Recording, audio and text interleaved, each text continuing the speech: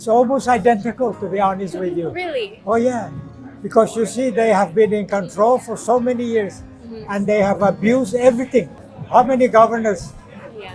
And I have compared it with the current governor, and I'll tell you what, there's no similarity in it. This one is a real corrupt one, you know, and I think we should change him.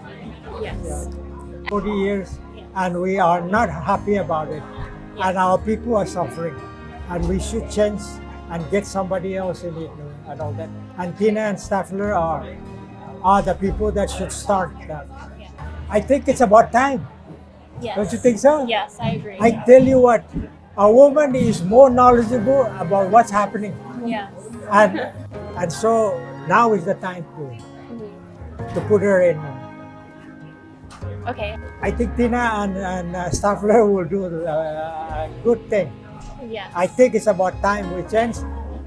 And not only that, but I think it's time for a woman to be the head of the government. I agree.